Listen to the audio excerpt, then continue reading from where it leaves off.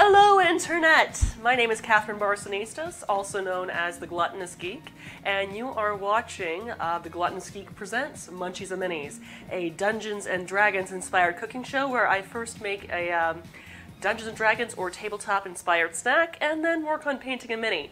Though this week is a little bit of a misnomer because I am vending tomorrow at Dad's Garage LobbyCon, which is the little lobby convention they're hosting right before the that evening's performance of Wrath of Khan 2, which is a... Oh, hey Abe, it's good to see you here on time. But Wrath of Khan 2, it is a musical inspired by geek conventions, mostly Dragon Con. The first Wrath of Khan was first shown in 2012, and this year is the premiere year of Wrath of Khan 2, Into Darkness. So, if you happen to be in the Atlanta area tomorrow and want to head to their website to pick up some tickets, the LobbyCon starts at 7 p.m. and I will be there giving out free samples of my Cheetos sausage balls as well as my Bulbasaur bites and selling recipe cards. So if you're in town and want to check that out, come on by. Dad's Garage is a fun little theater, a lot of improv comedy, and I can go on and on about that, and I just realized I have something on my computer chair, but that's okay, I'm not going to notice that. Won't be there till Saturday. Oh, dang it, Abe, but that's sad to hear, but I actually have all of next week off. It is, in fact, fall break for the school I work at, so I'm going to be working a lot on the blog, but I'll also just kind of be doing my thing and hanging out, so that should be good. Tonight's episode, as people who've been watching the show before know, I've been doing the 52 weeks of D&D challenge set forth by Ray and Risa on Twitter. Last week, or I guess last Friday, we did the challenge word of dwarf with some oyster and ham-stuffed mushrooms inspired by Merle Highchurch from the Adventure Zone. This week, the challenge word is urban adventures. So at first I was thinking, are they referring to a modern setting? And then I realized, oh, okay, I'll just Google it and found out, no, I've been playing urban adventures of D&D for a very long time, mostly in the form of the game Baldur's Gate. Urban adventures is kind of the 3.5 edition term towards any kind of adventures that take place in an urban setting. So you got to keep in mind, mostly instead of Dungeons and Dragons, you're dealing with sewers and dragons. Don't worry, I'm not making any kind of sewer-themed recipe, but I am kind of going a little bit with the waterways. I am going to be making a recipe inspired by the Forgotten Realms campaign city of Waterdeep, which is a port city. And what I'm making tonight is called Fleetswake Pasties. Fleetswake is the annual festival, which is kind of a tribute to the evil sea goddess Umberlee, and kind of hoping that she'll keep herself from trying to kill everyone who comes into port with her dangerous waves and sharks and all sorts of things. So the last 2 days of Fleetswake is known as the Fair Seas Festival, which is celebrated with basically feasting on tons and tons of seafood. So the reason why I'm taking this into consideration is that for the whole concept of urban adventures, it's not like a standard tavern that you're going to find just along the roadways in Dungeons & Dragons. Cities, especially during European medieval settings, had very limited access to resources, especially various crops and a lot of meat items. In fact, the majority of meat that would be served would either be preserved, like salt pork or salt fish, or it would only be presented, such as fowl, to nobles that would come by, who would be able to pay for essentially what was the tavern owner's egg layer. Peasants rarely ate chicken. Thing is, the whole chicken production and practically everything is more of a modern concept, and it has a lot to do with the whole chicken in every pot mentality. I want to say probably post-war mentality of where we're going to be so prosperous that every family can afford to eat chicken. And now it's everywhere. But back then, chickens were very expensive to raise, and also they are the egg layers. Eggs are kind of the perfect protein because they're constantly being produced. They're, for the most part, low calorie and very high in a lot of nutrients that we eat. And whenever you kill a chicken, you are basically taking away a good source of your income. So, needless to say, even though I kind of am saying it, we are not using chicken in this recipe. But Waterdeep, being a port city and as well as a port city and during a festival season, I'm basically trying to make a kind of meat pie that would be featured during the Fair Seas Festival with this abundance of seafood. So, I'll be using oysters and clams today. The big reason why we're also using shellfish is that oysters at the time were kind of considered how lobster were at the time, where essentially cockroaches of the sea. They were abundant, all you had to do was go down to the beach, scoop up some mud, and there's a good chance you're going to be picking up some oysters. So mostly the poor people ate oysters, which is interesting considering that these days it's considered a higher tier food. It's more expensive, and I mean, part of that too is we're not usually located, not everyone's located next to a waterway, and also there's the whole concept of getting things fresh. Back then, however, everyone ate them, just like lobster. So that's why we're going to be using that. We're also going to be using some salmon too. And the thing is, since the majority of these products are canned in their own water that they've been boiled in, we're going to be using that as sort of a stock to make a white wine butter sauce that's going to be going into our pies, as well as some fresh dill that I picked up the other day. There we are. You can see my arm. And since everyone had access to salt pork, we are going to be putting some bacon in there as well. Also because everything's better with bacon. And also, since you also want to think of various vegetables that would, you know,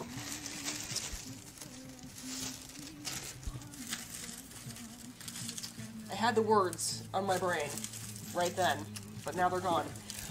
You want vegetables that would keep for a long time. That's why you would have various root vegetables, such as potatoes.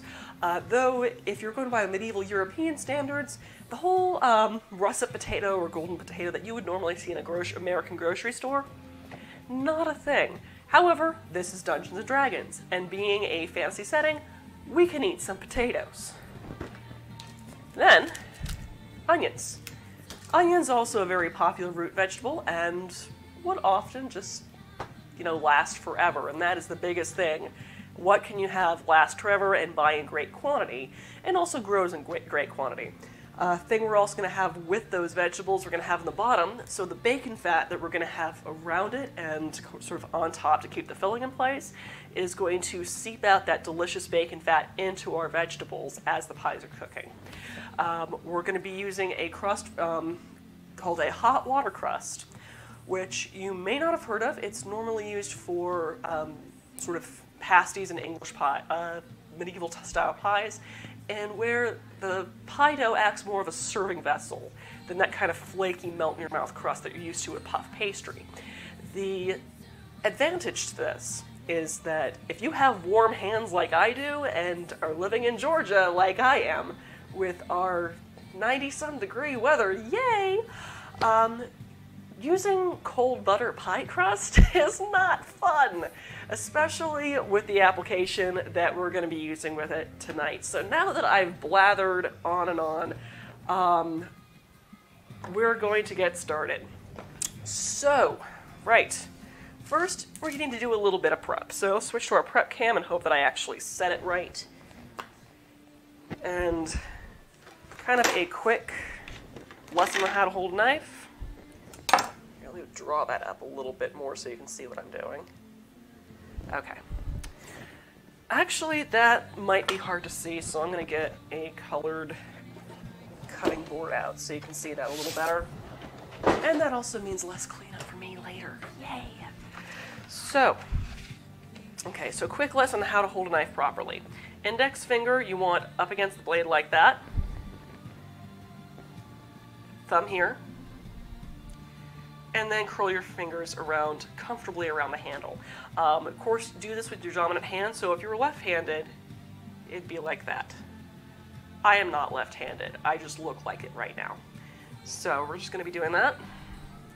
Okay, and we're just going to be doing some simple half slices here. So I'm just going to cut this lengthwise first, and then kind of slice this thinly in about, I want to say about 1/4 inch thick slices.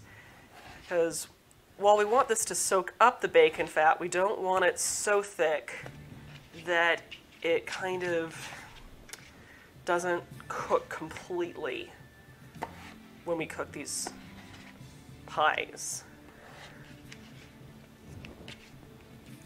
And as you can see, 1 potato does go a long way. So, as you see, I'm cutting it on a bias. Feel free to cut it straight. I just like doing this because it looks pretty.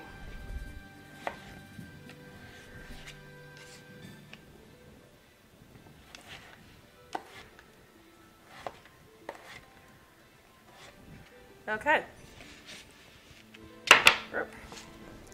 So I'm just going to grab some prep bowls to put these in when I'm done slicing them.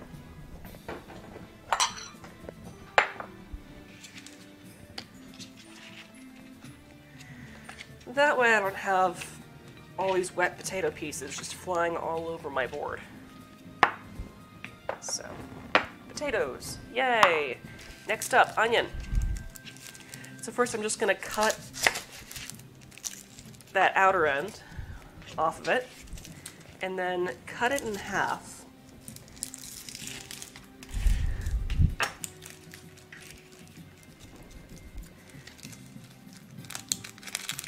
That way I'm able to peel it fairly easily.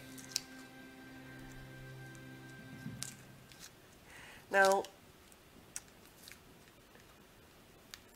I will say, if you're the kind of person who cries when you cut onions, well, I would say just keep practicing your knife skills, because the thing is, onions release more of their oils the more cell damage that it has. Is that a yellow, white, or Vidalia onion? This is a yellow onion. I have this because it's cheap. I mean, feel free to use a Vidalia onion instead if you prefer them, or if they happen to be on sale. It would add a little bit of sweetness and will go well with your shellfish. However, yellow onions are just as good and are usually less expensive. White onion I would not suggest because they are very strong in flavor to begin with. Usually when you want white onion, you don't really want it for anything other than maybe pico de gallo or something that's going to be cooked pretty darn well. But that and white onions are just more expensive, so why would you even bother when you're cooking something to heck and back, unless you're trying to make a authentic pico de gallo. And the reason why I say pico de gallo is that with the tomatoes, white onion, and cilantro, it's supposed to represent the red, white, and green in the Mexican flag. There's your fun fact about food today. Well, one of them. So, the reason why I am keeping this peel is that I like to make my own stock with vegetable peelings. Now, the only thing I don't really use in my homemade stock is potato peelings, just because there's so much starch in it, and it doesn't really contribute much flavor-wise, as, you know, say, onion peels or garlic peels. So, just going to get that. Now, this is a freezer bag that I have what's left of a rotisserie chicken in. Keep your carcasses and freeze them. Once the bag is full of vegetable scraps and chicken bones, I throw it in a crock pot with about, well, I just fill it with water and as well as my trimmings. Put it on low for 8 hours, and afterwards you just let it refrigerate overnight to solidify any of the fats on top.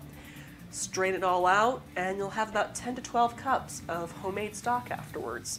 So, I'm one of those people who cannot stand waste in the kitchen, which is also why we're using the water from our canned oysters and clams tonight as a stock, because, you know, waste not, want not, and it also adds a boost of flavor to the sauce that we're going to have inside of our pies. So I was going to julienne this because that's what I'm used to doing, but for this application I am not, because I'm going to be doing a layer of potatoes and onions on the bottom of each pie. So I want to make some fairly slim slices that I can then kind of overlap and layer on the bottom to absorb all that nice bacon fat that we're going to have on our filling. So I'll just keep the buds to the root ends too. And you notice I didn't take the root end off of our onion before cutting it. Now, that's a little bit more important if you're doing a julienne or a standard dice, because the bud end is what keeps the onion together and from falling apart as you're slicing it. But once you have it left over, you can just put it into your stock bag. And since none of the solids in your stock bag are making it into your broth anyway, it's okay to have some of the less desirable things, like the little, you know, rooty end of the root end. I mean, I could say hairy end. Oh wait, I just did. Doesn't really sound all that appetizing, does it? But no, it's okay, because crazy enough, some of the most disgusting processes are involved in making something delicious. So, if you're squeamish, either learn how to cook without raw proteins, or, you know, vegetable ends, or, you know, get used to it. I know that sounds really kind of insensitive, but the more that you work with something, the less sensitized you are to it. Unless, you know, it's something you're allergic to. Please don't work with things you're allergic to. Right. I've got my vegetables sliced, so now I want to slice up some of that fresh dill that I'm going to be throwing into that sauce. Where are you? Prepple! Okay. This I can be a little less ceremonious with. Just gonna... Where did I put those root ends? Oh right, I put it in the freezer bag. Shows you where my brain is today. Okay, so you're probably not gonna need more than probably about a tablespoon's worth. So I'm just gonna cut about... Let's go with these ends. Well, actually no, I'm going to go with the fronds instead, because these will get wiltier faster on me. Well, these can handle a few more days. And also if I... no, that can be thrown out.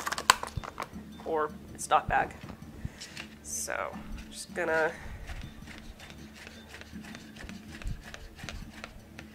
finely chop that.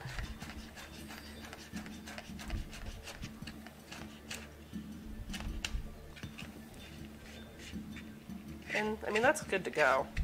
That is roughly a tablespoon. Another thing you'll notice once you do a lot more cooking, it becomes easier to eyeball amounts.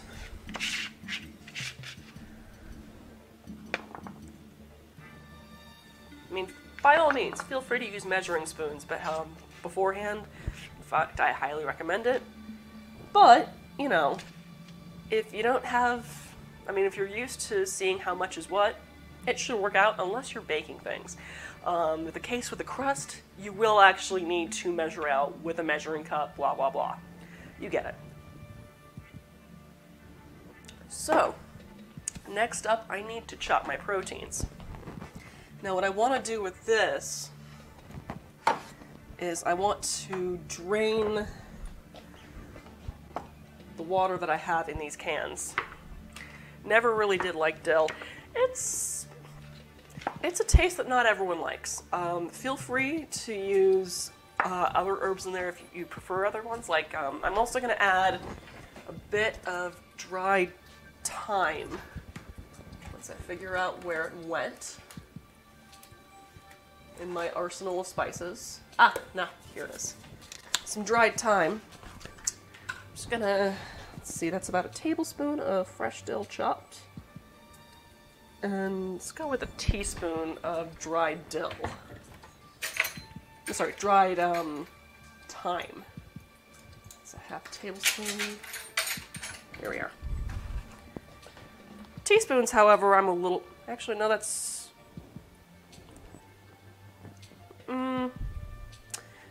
half a teaspoon should work. Ain't nobody got time for that. Thyme is also a bit of a sweeter herb that goes really well with butter and white wine, which we're going to be using both in the little sauce I'm making up with this stuff. So just gonna mark that half a teaspoon of dried thyme. And so I'm adding that at the same time as the dill. I'm just gonna put that in the same bowl. So, right. Protein. So I need to open that. And the can opener's out, which means in just about 20 seconds, you're going to be hearing the cacophony of my 3 cats going nuts, not over the sound of a can opener, not just over the sound of a can opener, but over the smell of fish. Is that working? Did my can opener break? Oh, this is going to be a really bad episode of my can opener's broken. Nope, it's working. Woohoo! So do you prefer canned scallops over frozen or clams? I've never actually seen canned scallops. I will admit I actually prefer working with canned stuff, unless it's, fresh scallops, canned clams. I know they look gross, but the flavor's there. Partially because I am one of those cooks that has an issue with cooking things when I actually intend to cook them. The reason why I tend to go with canned for shellfish often, unless it's scallops, because then I can freeze them, is that you kind of need them super fresh, and you kind of need to cook them pretty much immediately when you get them. So it's just, my schedule is too variable to work with clams, with fresh clams. However, haha, thought that you could spill now, didn't you? Didn't you? Haha. Sorry. But yeah, since my schedule is all over the place, especially since I work full-time, well, not full-time, part-time, but everything else I do is kind of a full-time job. But also, like I said, the advantage of working with canned shellfish in this particular usage is that that's about a cup of shellfish water that I can use as a stock and base for my sauce. So, oh, and I see Ginger's here. She hasn't started meowing at me yet, probably once the salmon's opened.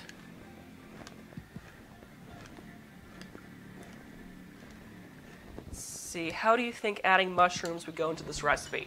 It would go pretty well, though you would probably have to pull back on one of the ingredients so your stuffing is not overfilled. So I guess, for example, I'm working with a 10-ounce can of whole baby clams and a 8-ounce can of whole oysters. You might have to go for smaller cans of those to have it fit, or I guess maybe leave out the onions, because like I said, or I would guess maybe even make a 1.5 batch of this, of the dough, of the pie dough for it. So keep that in mind. Anytime you add something to a recipe that has to be that's going to be a filling of something, you're going to have to do less of another particular ingredient, or make more of the dough that encases it. So yeah, that's about 10 ounce. Just have to get that written. 10 ounce and 8 ounce. Oh wait. Yeah, I did not have time to actually type everything out. And how much is the salmon? Salmon is 6 ounce. Before doing this. But yeah, mushrooms would work extremely well with this recipe. Case illustrated last week's recipe for beach dwarf bites inspired by the Adventure Zone. I did mushrooms stuffed with sorry, my brain just kind of froze on me for a second or so. It was mushrooms stuffed with a mix of ham, smoked oysters, blue cheese, and topped with, and panko breadcrumbs, and then topped with pineapple and seaweed salad. It was phenomenally good. So yeah, keep that in mind. Mushrooms and oysters go very well together, especially if they're smoked oysters. So yeah, I ended up with about a cup of liquid here. So that I'm going to just set over here. And I'm going to water that down with about a half a cup of white wine. We'll see how we do after a quarter cup. Oh! Hi! Meows! Meows! Told you. What is it, my princess? Mwah. What is it? Oh my goodness. Oh my goodness, are you so sad that you smell all the fishy stuff and you're not getting any? Is that right, my little girl? And now I have Moosey meowing at me. Hi, Moose. Hey, princess. Okay, Ginger. This is Ginger. Okay. And, hey, Moose, come here. Come here. And this is Moosey. Mwah. You're a good boy. Yes, you are. You're so good. Mwah. Such a good boy. Okay, kitties, you heard the can opener and you smell the fish, so I'm going to give you some treats, okay? If I give you treats, maybe you'll stop trying to get what I'm cooking. And in Ginger's case, maybe stop trying to trip me in my own kitchen. Okay, there you go. There's one, and there's two. There you go. Let's see, here are all the motors. Oh, gosh. Oh, Ginger. Move, I already gave you treats. Move, move. Move, princess. Why? No, I gave you a treat. You're not supposed to try to trip me now. Right. Whew.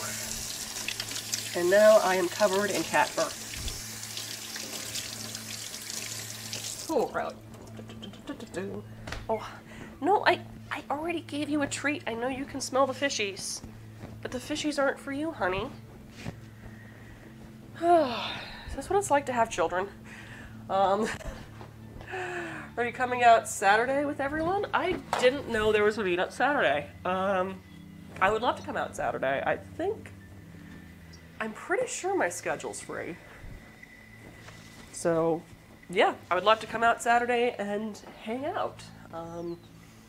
Though I've got a feeling probably what happened was that James probably assumed that I already knew from the whole Twitter thread and all that. So that's what I'm guessing probably happened.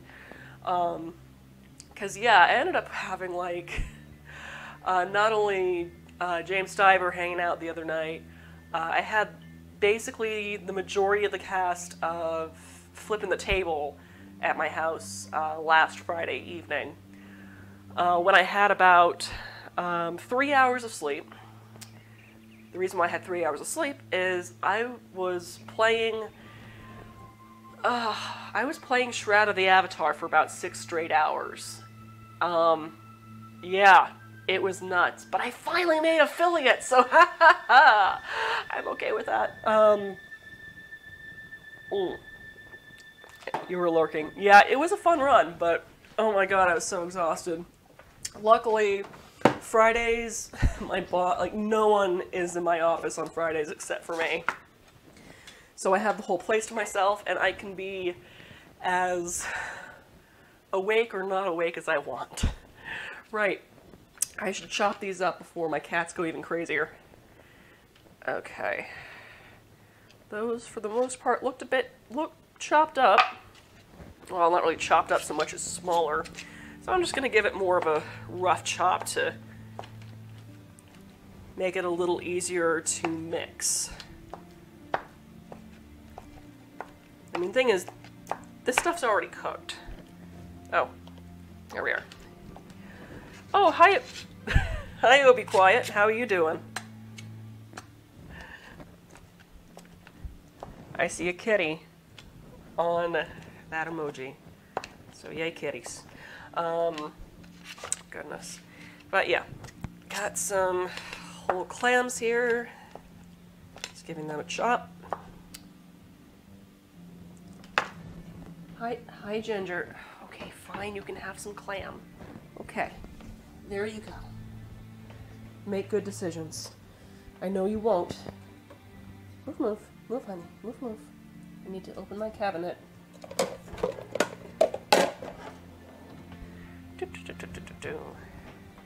So, clams into the mixing bowl. Ah. Okay, you can have a little bit more clam. I am such a good influence on my fur children. There you go. There you go. There's my princess. I'm not kidding when I say she's a princess. Spoiled kitty is spoiled. No freaking kidding. Oh my gosh. Okay, so now I've got my canned oysters, which look a little less cooked, but are actually cooked. Yes, I know oysters look like something else that Hey, I'm trying to keep it a PG-13 stream. Trying. We'll see how long that lasts. So I'm just going to give those a rough chop. Hi, Moose. How are you, pretty cat? Would you like some clams as well, since I already offered it to your sister? Ah, wake up, screen. Those look interesting. Yeah, oysters tend to be like that. They tend to look like certain part of the anatomy, kind of, especially when fresh.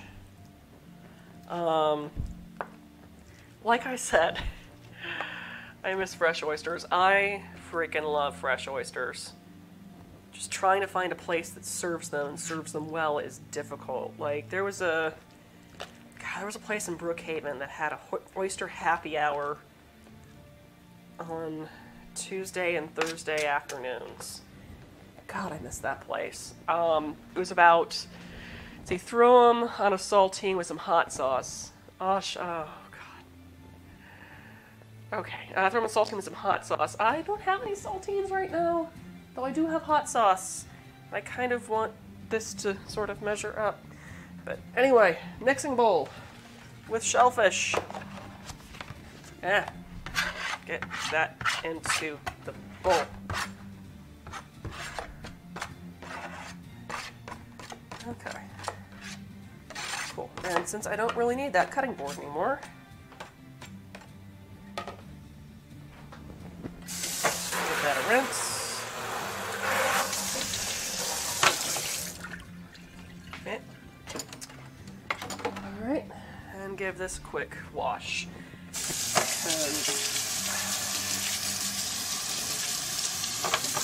I'm not going to need it again until a little later. So tonight's stream, not only am I making this dish inspired by the Forgotten Realms city of Waterdeep, I'm also going to be making up the food I'm going to be serving over at LobbyCon at Dad's Garage tomorrow night, which, once again, that's going to be Cheeto sausage balls and what I call Bulbasaur bites, which is, oh hi, crostini, which are slices of toast topped with spinach and sauteed spinach and Thai basil and pearl onions. It's a, you also don't have fresh oysters. I know. Forgive me, I lived in a landlocked city. So I'm just gonna, no, I'm okay with that for now. Okay. You and me both, yes. Oh man, there was this oyster place in town Brookhaven. Did about, God, I think a dozen oysters for about $5 during oyster happy hour. It was so good, oh my god. All right, Moose, would you like some clams? Come here, Moose. There you go. Not for you, Ginger, you already had plenty of clams. Let's see, I worry about the sushi places up here sometimes, and then eat it anyway. Well, with sushi, you at least get, for the most part, flash frozen fish. And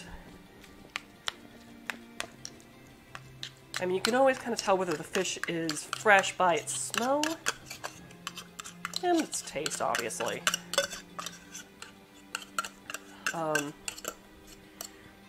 But I'm also kind of lucky living in Atlanta. Okay. Just gonna kind of mix that all together. And listen to my cats go berserk behind me, too. Oh man, this smells good. Okay. So, I'm just gonna put that to the side. Yes, I know.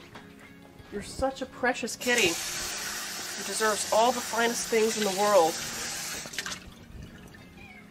Yes, and you are too, Moosey.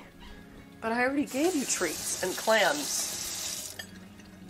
Or is it you smell the salmon? You probably smell the salmon. Oh, Squeaks! Oh. So, Ginger, as you saw, is a tiny little cat with a tiny little squeak. She's about 20 years old. Moosey, well, I'm not sure how old he is, but he's a mama's boy.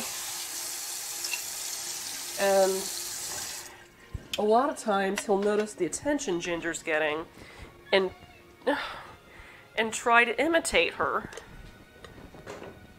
Hi, Schrody, you're late to the party. Oh, goodness. Let's see, I could go for a tuna sandwich now, thanks. Sorry, not sorry? Hey, at least you like tuna. I think I'm the only one in my household who actually likes canned tuna. Well, no, scratch that. Me and all 3 of my cats. I know, you're so precious. Hey, babe? Carter? Can you help run some interference? I've got all 3 of them here. The only human in the house. Can you run interference? I've got all 3 of them here.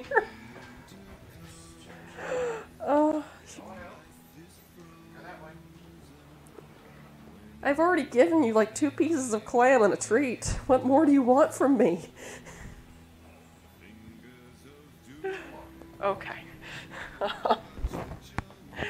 Yeah, Carter wrangled the kitties.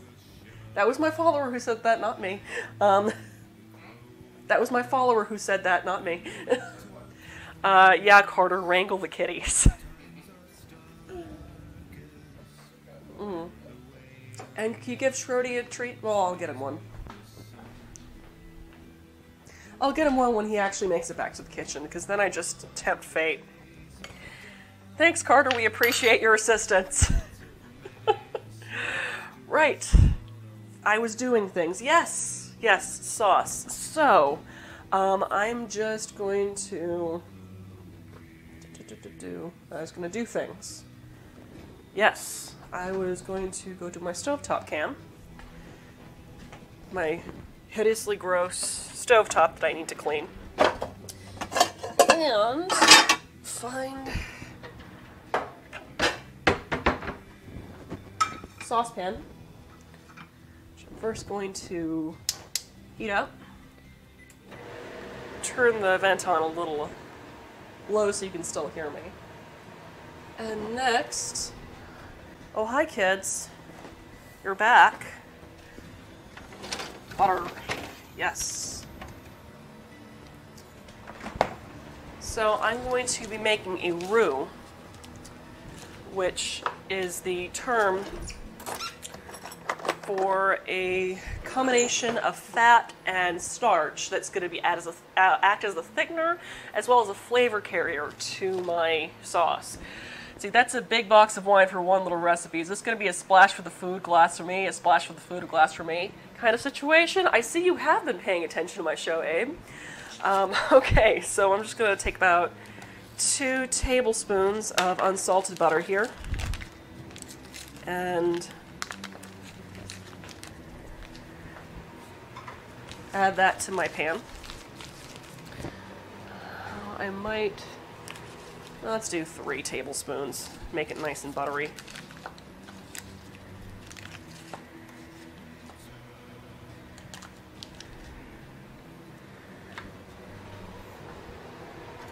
And just allow that to melt. Next up, I'm going to get about 3 tablespoons of all-purpose flour into a prep dish.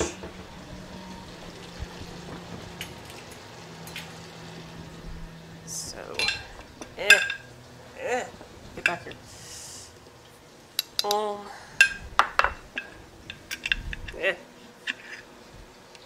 Deux. And trois.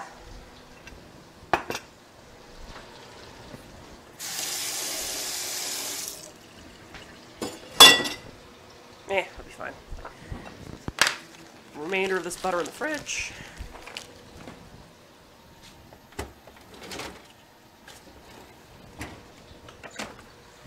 Oh, that smells heavenly. Okay, so next, I'm just, like I said, I'm waiting for this butter to melt. But, oh man, I'll set that a little lower. It's already kind of foaming on me. Okay, so now I'm just going to add my flour gradually while whisking.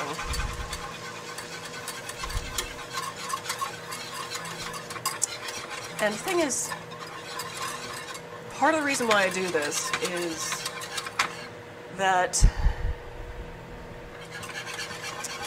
by smoothing it out in a fat like this, it prevents me from getting a lumpy sauce. Because I am whisking this until it is a uniform consistency. And I'm just going to let that cook a little bit until I am able to get my wine into my thing of fish juice. All right. And also, while it's foaming like that, I'm going to go ahead and add my herbs. So that is a ½ teaspoon of dried thyme and a tablespoon of fresh dill. So I'm just going to first whisk that in to kind of activate the oils that are in those herbs. Have it spread throughout the butter. Okay. And now I'm just going to pour this in while whisking.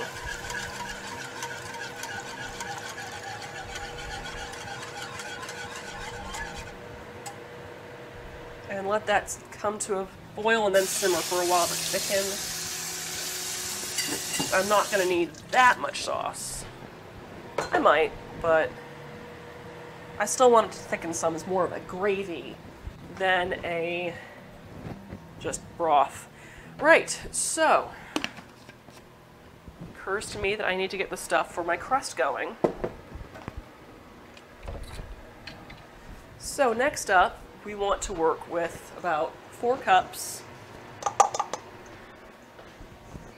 of all-purpose flour. Fish juice. That does not sound tasty. I know, but that's what it is. Okay, are you gonna thicken up for me? Just maybe. Maybe, possibly. So kind of put in a higher temperature to get that going. I need more wine. I already have some wine, but I kind of need a little bit more. Alrighty.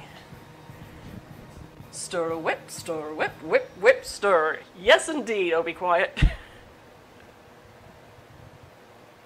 I feel like every time I say your screen name, I'm actually kind of telling you to shut up. But I'm not trying to. Yet. Nah. Nah, dude, we're good. And I think, for those who are wondering, Oh, Be Quiet is also a friend of mine. He's in my Star Wars tabletop game. And I will not give his name out unless he wants me to. So, why did I put that whisk away? I'm gonna need a clean whisk. Okay, that's thickening up some. I'm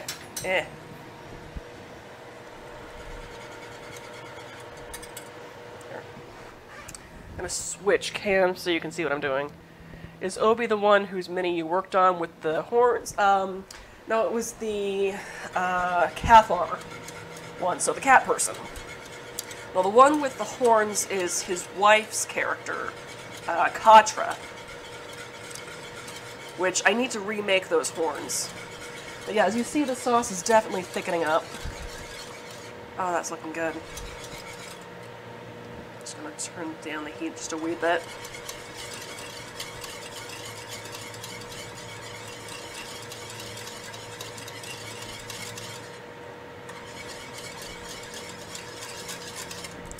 I might give that a taste because it may or may not need salt. I was wondering why everyone was picking on me. Okay.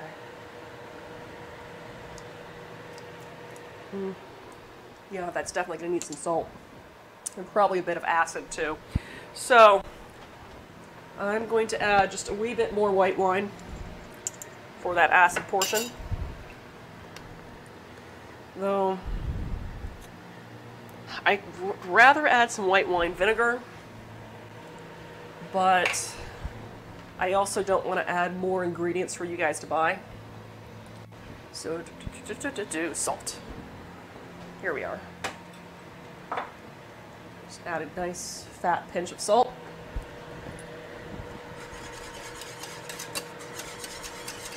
And another. Kosher salt, you can be a little bit more liberal with salting things because its shape hasn't dissolved pretty easily, and its salinity is much less than that of, say, table salt. Yeah, much better. Okay. All right, well that is looking, well, it is looking and tasting perfect. It's nice and thickened. So what I'm going to do now, switch back to my prep cam, bring back that fish mixture, and pour in a generous amount of my sauce. I'm just going to mix that in. And that's probably enough. Yeah. Now, you see I have a ton of sauce left. It's still kind of steaming. But that's okay, because I can just have this be as part of a dipping sauce if you want to use that for your pies, or you can hold on to it, put it into a Tupperware, and have it as pasta sauce later on in the week, which I think that's what I'm going to do. I admit I wasn't really expecting that much liquid out of these cans. I know I should have, but I didn't. So, waste not, want not. So, it's just going to go in there for now.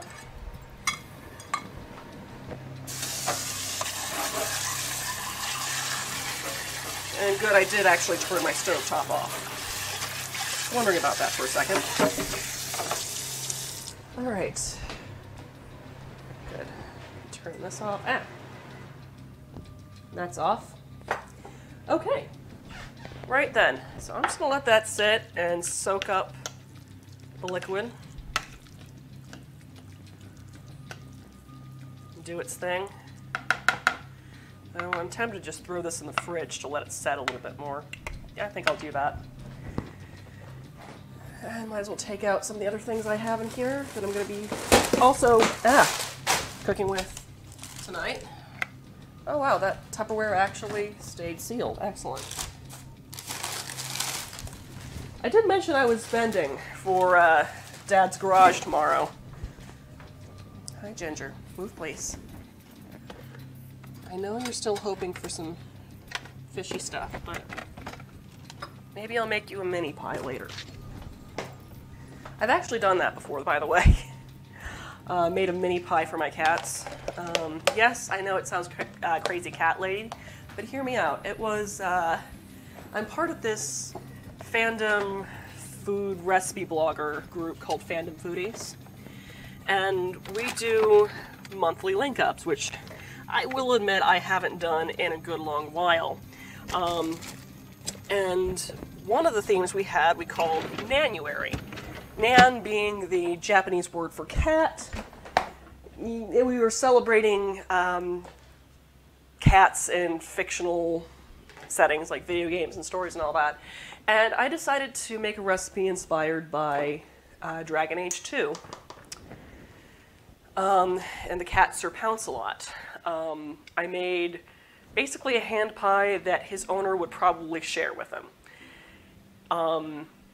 Yeah, that's kind of what I'm basing the the hot water crust off of today. It's a medieval style hand pie. I was using ingredients that cats are actually able to eat, but also humans will eat as well, like mackerel, cantaloupe, peas. It sounds gross, but it was delicious. And oh my gosh, Ginger tore into it like nobody's business. Mm. Right, so, crust. For that, I will need to get another saucepan out.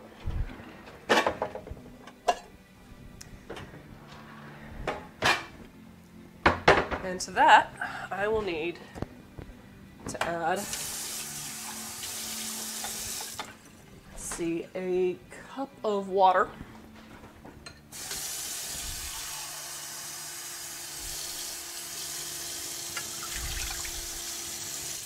Cup of lard, which I'll get out in a second.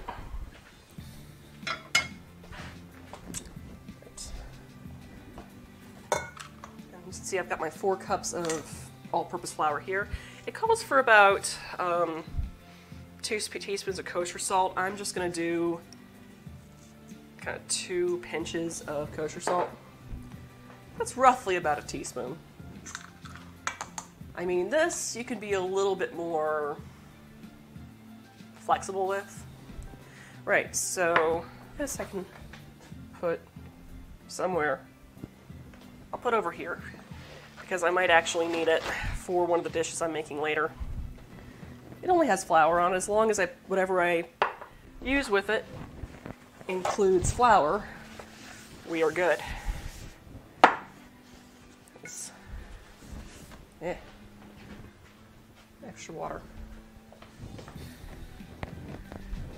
I do have a 1/4 cup thingy. No. Let's do 1/8 cup and just count. All right. So, Snow-capped lard, it's usually stupidly cheap, about $2 for one of these thingies. What is that? I don't know. Cool. What the heck is in here? Oh, it's fine as long as the lard's fine. It's also shelf stable when you buy it. I usually refrigerate it after using it. So, come on. I'm gonna need about a cup of this. So, let's go with a clean spoon. Yeah. Actually, I'm not even gonna bother with that. Use this for something else. It's only have water in it. Excuse me. Move, princess. Move, move. Okay, let's get this out of the way for now, so you can see what I'm doing. Alrighty. So, it's about 1/8 of a cup. So there's one.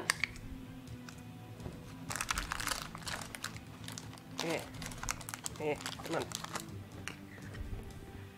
2. Now granted, you can also use vegetable shortening for this if you prefer. It is a little bit more expensive and the dough will be softer and a little less easy to work with. But you generally want something with a full fat content, like, say, lard, or bacon fat, or duck fat also works. So that's 3 out of 8.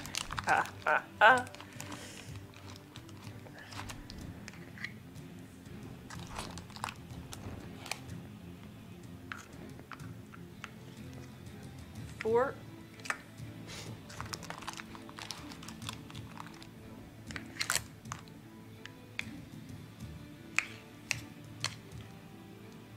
5.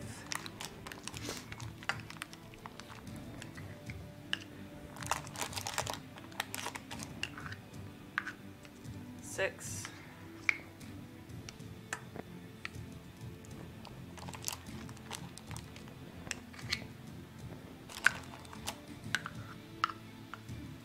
7. And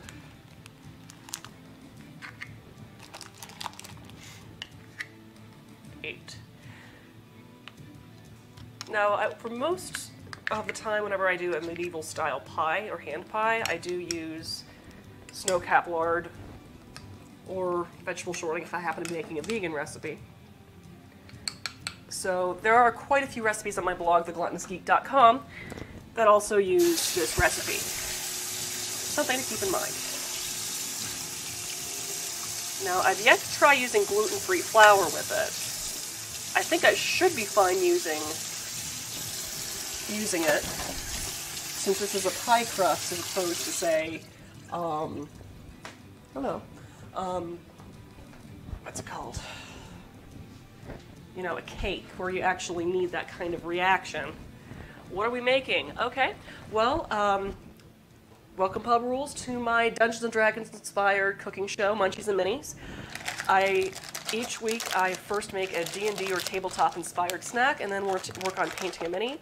Though this episode I'm just doing all cooking 3 recipes. The first one is this week's recipe, which is inspired by the Forgotten Realms campaign setting a city of Waterdeep with kind of a seafood hand pie inspired by the Fleetswake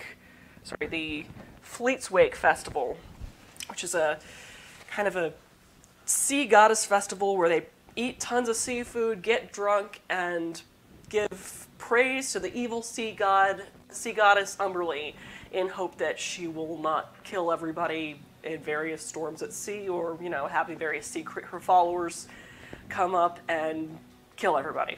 So that's what we're making. I've already made the filling with oysters, clams, kind of a butter sauce, and salmon.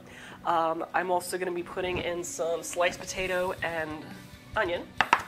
I'm making a hot water crust right now, which is made of fat, which is in this case snow-capped lard, and water. So I'm just going to put that on my stovetop right now to melt.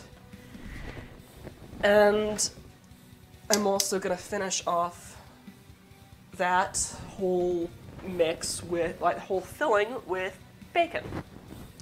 So yeah, this was what I was supposed to be, this is the show I was supposed to be streaming last Wednesday, but ended up dealing with a lot of family stuff, and then I was supposed to be doing it on Thursday, but I fell asleep for pretty much the whole day. So now we are actually back on schedule with it Friday evenings. Granted, it's half an hour later than I normally stream. Did you make the recipe up yourself? Yes, actually. I run the nerdy food blog, thegluttonousgeek.com. That's where my handle comes from, in case you're wondering.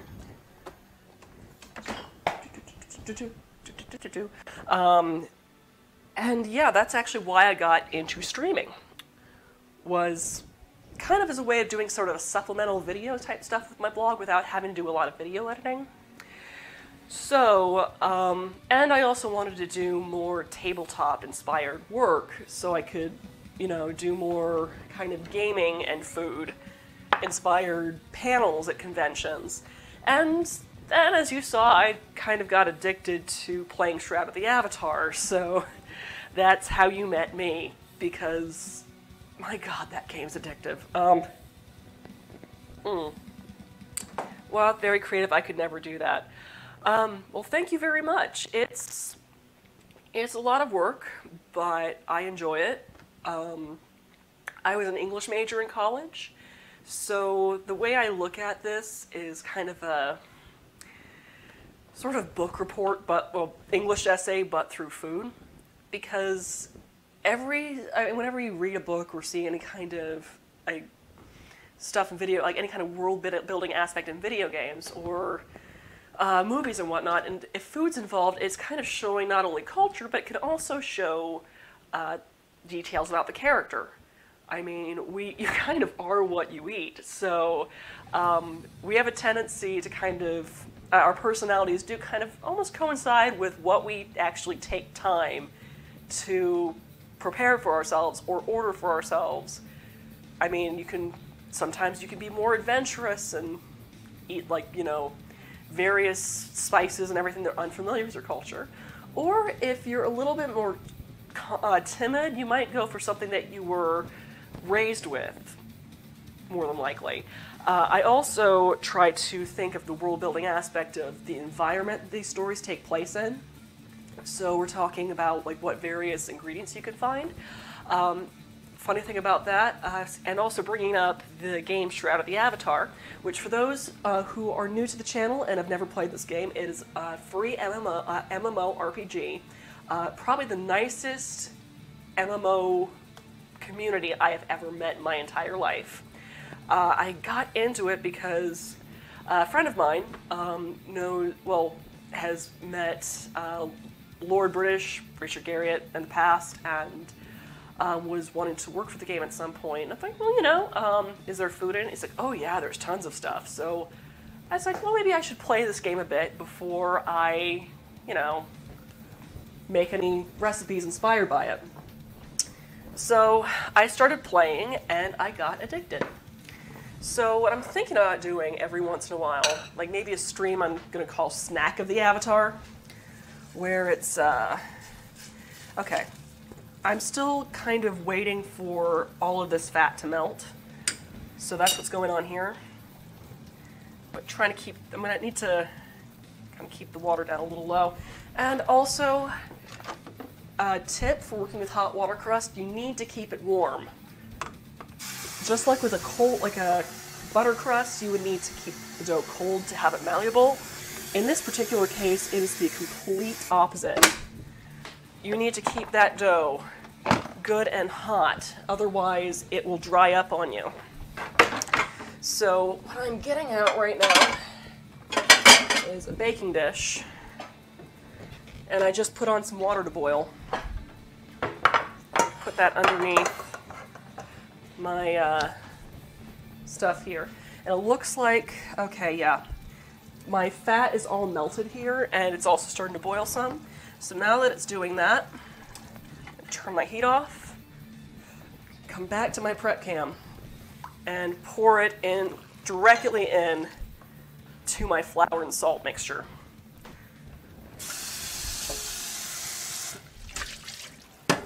So, as you can see, it's good and hot, so that's why I'm going to go ahead and mix this with a spatula instead of my hands.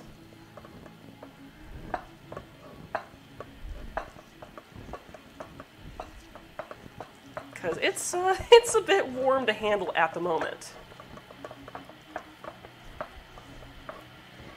In the meantime, just have to check really quick what time. Okay, so I need to, as I'm shaping these, I'm going to go ahead and preheat my oven to 325 degrees. Let's do that on convection so it goes a little faster. Okay. Cool. Do you take requests? Dragon stew would be awesome. Yeah, I was thinking about that at some point, but part of it is also trying to figure out what meat would represent dragon in the game. Well, I mean, in real life. Now, there's this game called Battle Chef Brigade. It's a platform game. It's a lot of fun, where it's this kind of modern fantasy world where it's plagued by monsters. And to hold back the monster population, there's a brigade of fighters that also are star cooks. So kind of picture it like it's Final Fantasy meets Iron Chef, because they have these giant competitions to figure out who can join the ranks of the Battle Chef Brigade. So some friends and I did a couple of recipes from the game. We were lucky to get in contact with the head of Trinket Studios, and he sent us all of the game art. And yeah, it's interesting because we kind of figured out what animals, what various real-life equivalents to the monsters in the game were. Dragon, it was pork. So I ended up making this dragon meatball with Italian sausage and smoked sun-dried tomatoes, and oh, it was so good. Based off of the chef Cesar, who is a dwarf, and apparently dwarven-style cooking is Italian. But the thing is, in Shroud of the Avatar, while yes, there are dragons, there's also pigs. So, I guess maybe it could be like, it's like I imagine that dragons would probably be a bit stringy. I mean, well,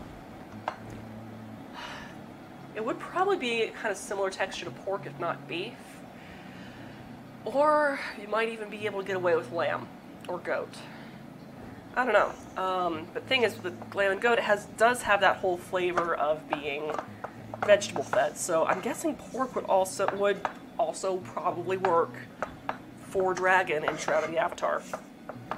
But then you would incorporate kind of flavors that would coincide with their environment, like maybe some mushrooms for the whole cave sort of thing, where you taste a little bit like what it's been eating.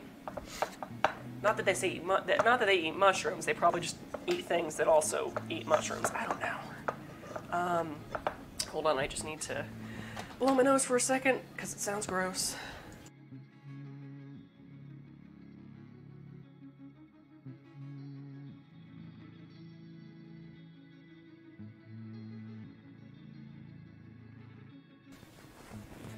Yeah, and it would taste like lizard, but the thing is, a big thing with my recipes, I know it gives you kind of an excuse to go buy exotic meats, but when it comes down to it, I still have to have some accessibility as far as ingredients are concerned. So, I noticed that it's a dragon haunch that is the meat butchered for dragon stew. and my kettle just turned off, so you can see what I'm about to do here. To keep my dough warm, I'm just going to pour a layer of hot water into this baking dish and set my mixing bowl on top to keep this dough nice and warm, and to also kind of reheat it some.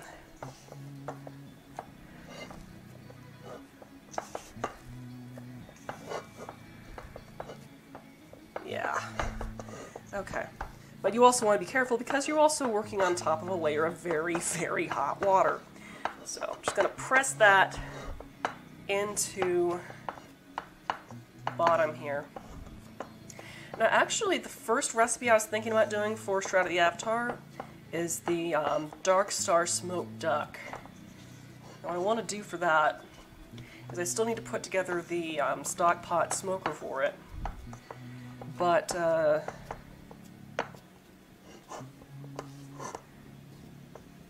whole duck that's been covered in salt and sugar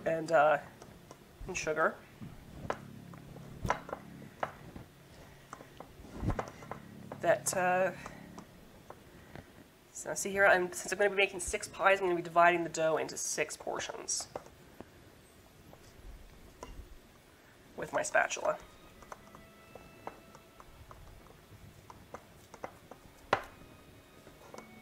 They're roughly equal.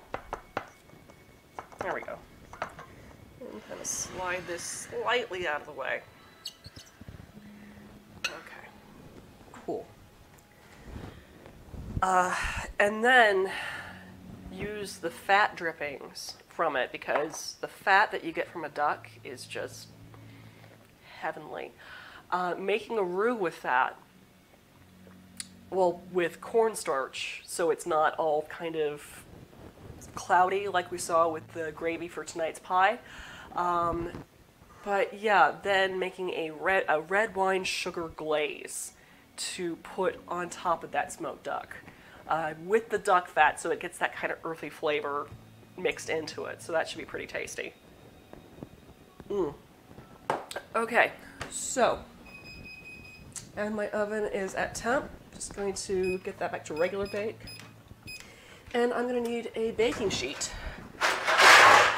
So, I'm just going to line that with some parchment paper, which I have down here. Of course I have it down here.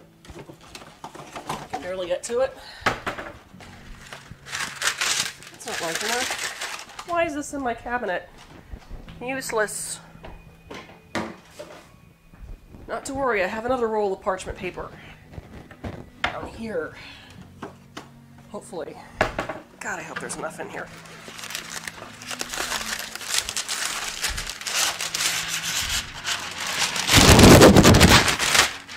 Alright. There we go. Hold it down with that. Please stay warm for me, Mr. Dough. Sounds kind of dirty, I know. Okay, so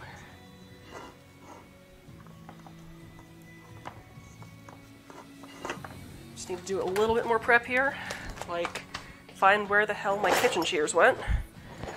Not to worry, we'll just use a steak knife. Bacon! Do you take any direction from the in-game ingredients? Yeah, that's where I'm planning, that's what I am planning on doing. I will admit, it's a very interesting combination of ingredients because there seems to be like all these various cultures mixed into one. But I also noticed that we can't go entirely by Earth cultures because, well, the peppers that we see in the game are jalapenos, which are very much a New World item. Okay, now I'm just going to divide this filling, my fishy filling, into 6 portions with a fork. It's not perfect, but it'll do. All right, so you saw me do these 6 portions. So first I need to make a ball with one of them, and then press out till I make a circle of about roughly 6-inch diameter.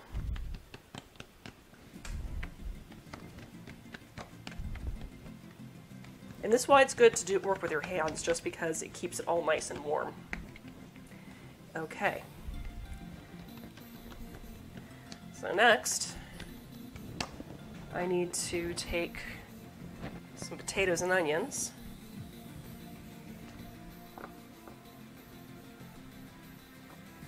And kind of line them up here.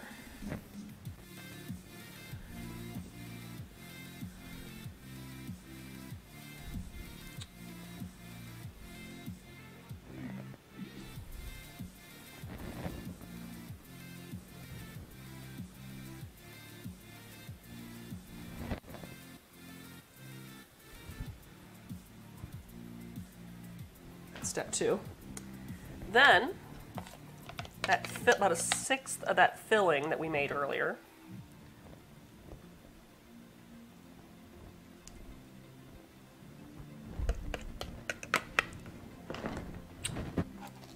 And we're going to take a strip of bacon, try to sort of wrap it around there to keep everything in place. And also, as the bacon cooks inside the pie, all that fat is going to soak right into those potatoes and onions. So, let's see how we are. Let's see if I want to do top to that too. Yeah, let's do that. I may be putting too much bacon in this, but meh. Alright, so now I'm just going to pull that over and hope it doesn't tear on me like it's doing right now. Yeah. Might need to press that out a little bit more. Yeah. But you see, the bacon is keeping it all kind of in one spot for me. So I'm just going to press that out a little bit more, press some of that dough towards the edge there. That is the nice thing about hot water crust, is that it is very, very malleable.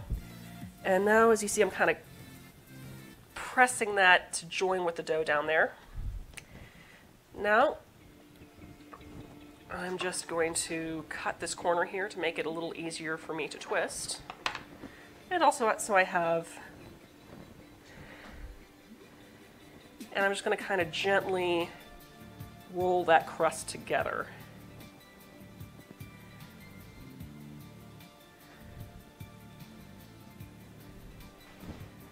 Kind of a crimped edge. Okay, and now we have one pie that's going to stick to my table for me. Yay! Gah! Take a little bit of pie crust there and just kind of... This might have a little too much lard in it. I have the same issue when I use vegetable shortening, where the pie crust is a little too malleable. It'll all bake out, though.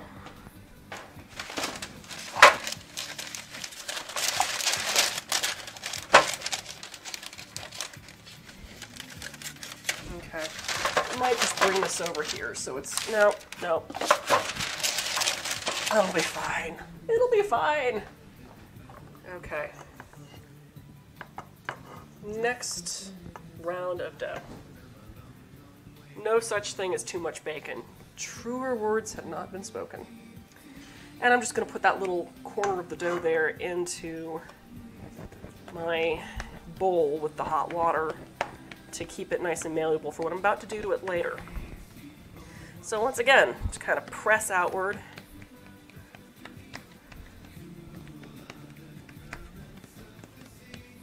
To make a large circle. Okay. It's potatoes.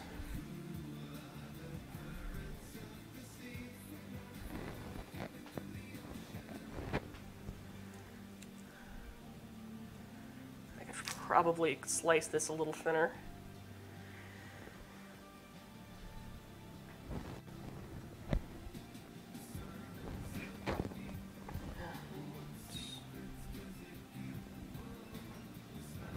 I think I had about 4 potatoes in the last one. There we are. Okay. And another 6 of that filling.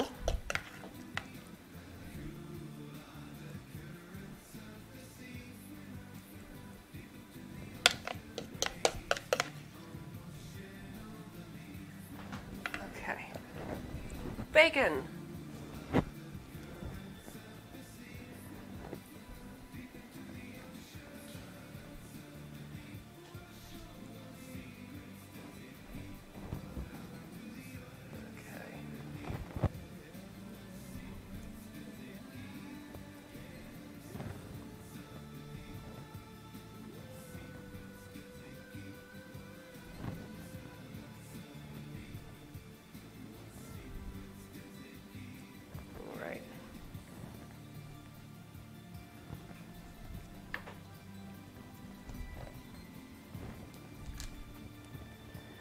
Yeah.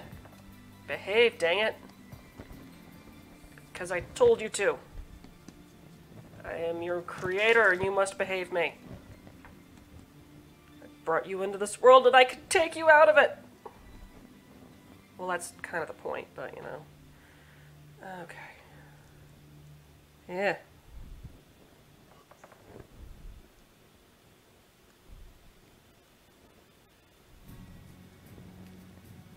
Do as I say. Okay, come on. Yeah. Admittedly, this might not be the prettiest thing in the, but that's okay. As long as it tastes good, right?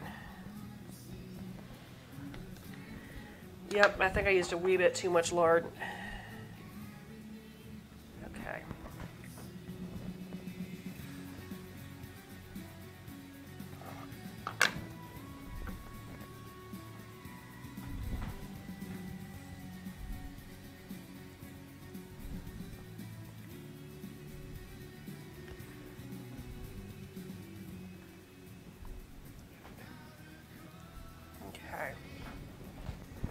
Maybe if I have less of a journey for it to make, it won't fall on me so easily.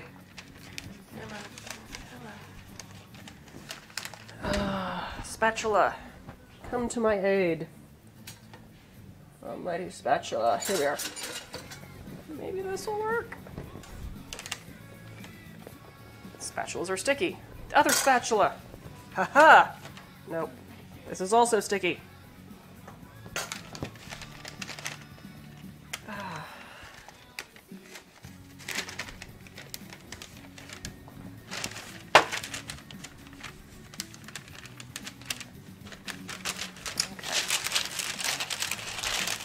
Do these bake or fry? They will bake. Currently my oven is preheated to about 325 degrees Fahrenheit. So I need to get 6 of these.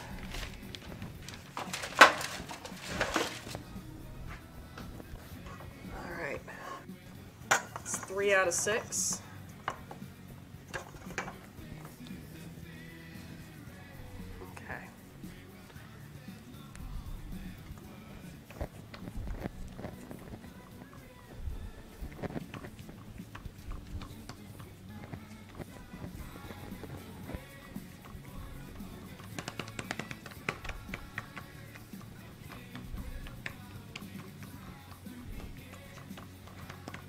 Okay.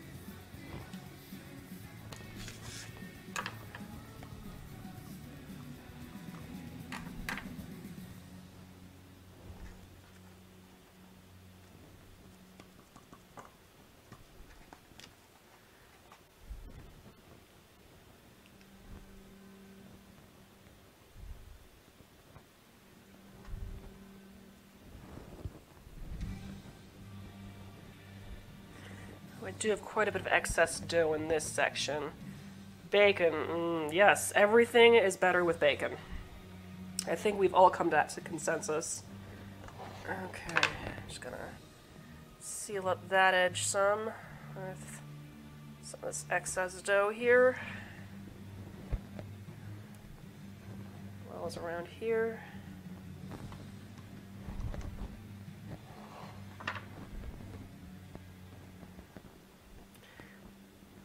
Okay.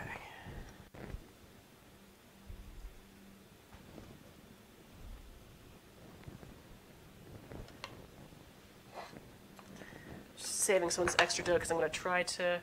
Ever had bacon ice cream? I have not. I would like to try it at some point, though, because I have had sugar cookies with bacon in them before. Super tasty, especially if you add some rosemary and pine nuts. Come on, seal up for me. Alright. Okay, so admittedly this is not the nicest looking pie out of the bunch, but that's okay, because I'm sure it will be delicious. So...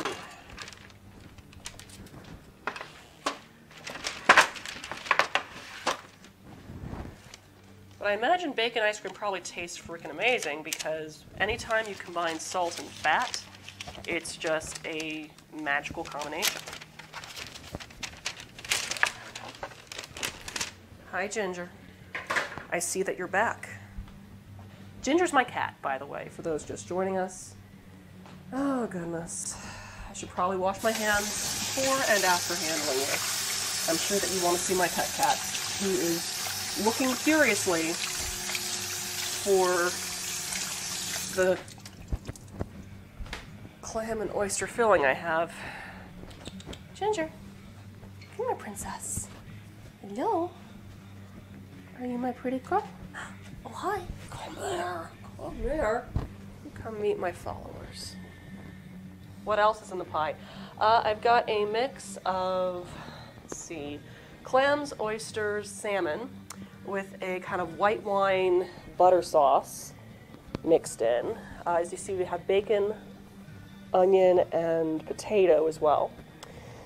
So that's what's going into these hand pies, inspired by the city of Waterdeep from the Forgotten Realms campaign of Dungeons and Dragons.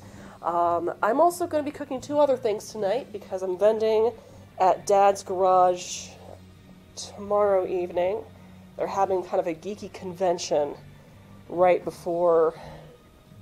I love D&D. Excellent. Well, you're coming to the right place. This is my weekly cooking show, Munchies and Minis, where I first make a Dungeons & Dragons or tabletop-inspired snack, and then work on painting a mini. Though tonight, since I've got a lot of cooking to do, I'm only cooking. But yeah, I've been doing the 52 weeks of D&D challenge. It's a fan art challenge that Rain Risa on Twitter started earlier this year. I am way behind as far as timing is concerned. Yeah, that's... Would you believe that cat's about 20 years old, by the way? She's my baby princess, and I love her, but she oftentimes tries to trip me up in the kitchen. Especially if she smells anything that she likes, and she likes pretty much everything. So you play the old way or online? I play whatever way I can. I started out being interested in the series with the Baldur's Gate series, computer game series, which was, of course, 2nd edition, and then got into 3.5 in high school. Tried 4th edition, didn't really like it as much, and I got back in 5th edition when I started listening to some Dungeons & Dragons podcasts, starting with the Adventure Zone, and then listening to local D&D podcasts here in Atlanta, North by Northwest.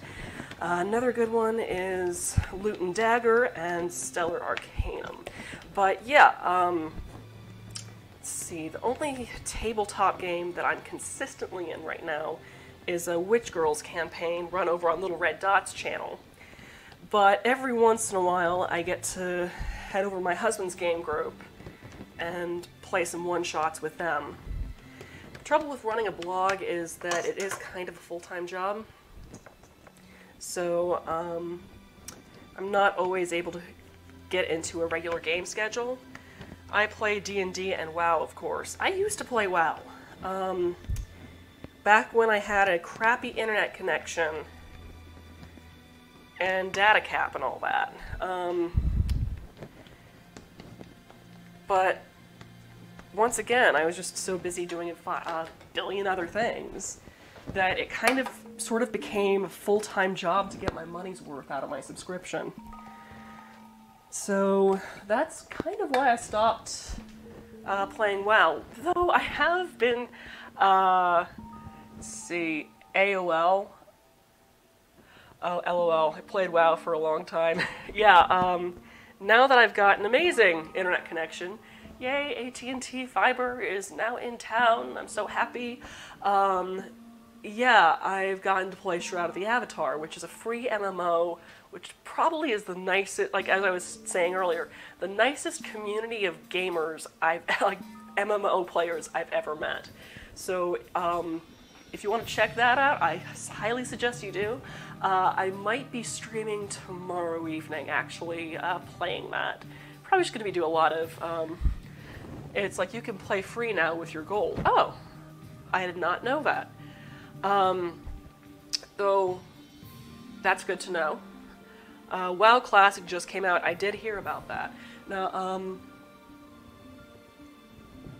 goodness, God, it's been so long since I played World of Warcraft. I just remember it being frustrated how long it took me to get a mount because it took forever to travel anywhere. So yeah, I might have to give that another look. Maybe I'll stream that to see how well I remember it.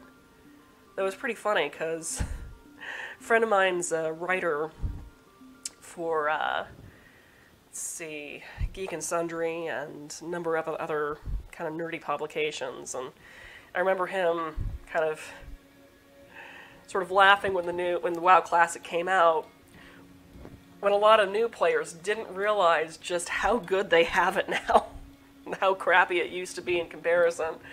So yeah, we kind of had to laugh at that. It's like no mount, still the same, no mount, a long walk, yeah. That's why I promise I don't work for Shroud of the Avatar.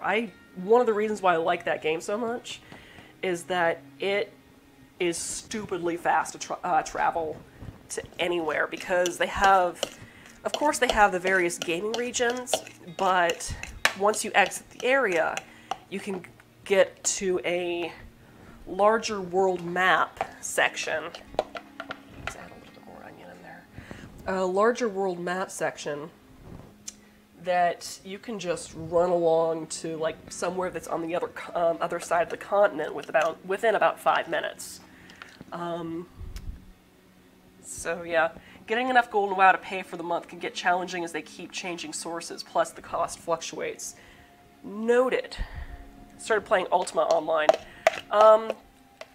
Interesting enough, the guy who created the Ultima series created Shroud of the Avatar.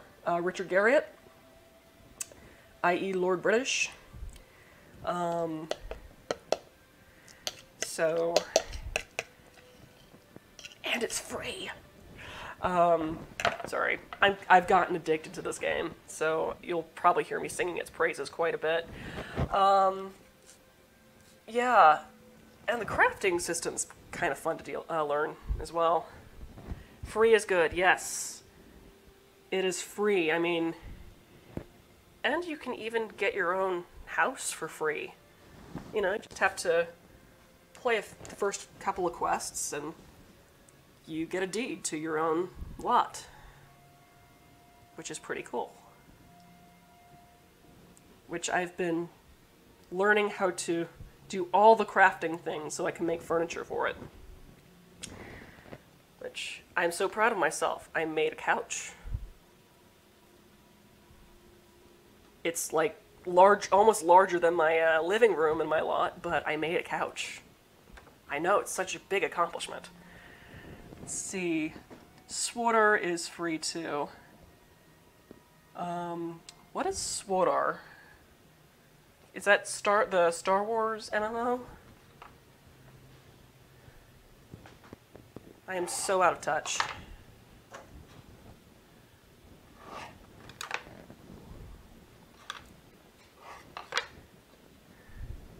Yeah, it did look interesting to me. 'Cause I'm playing a tabletop Star Wars game right now with my friends. Which, actually one of our players, I'm not sure if he's still watching or not, but Star Wars Old Republic, awesome.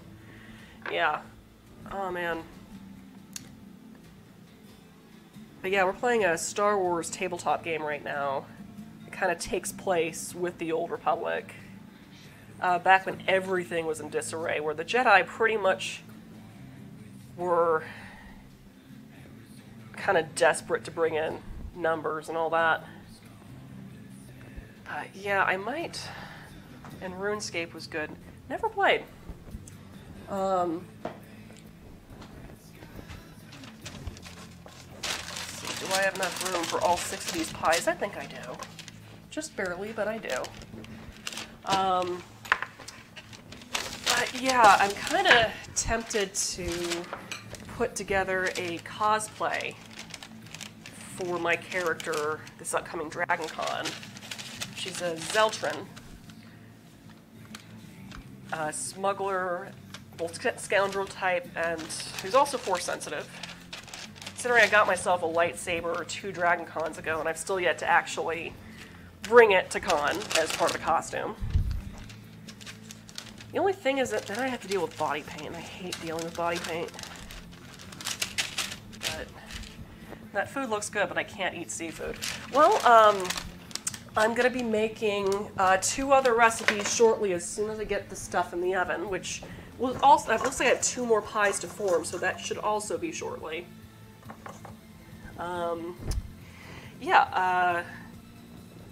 There's a theater company here in Atlanta called Dad's Garage. It's a comedy improv theater company, but they also do full stage productions as well. And they have a musical called Wrath of Khan.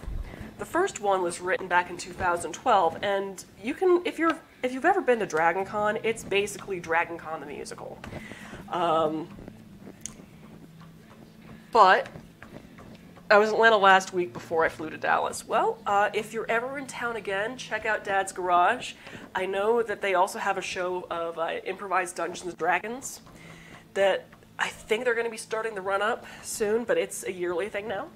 Also, if you're a fan of Archer, Lucky Yates and Amber Nash are also regular cast members at Dad's Garage, and sometimes they're also on improvised D&D.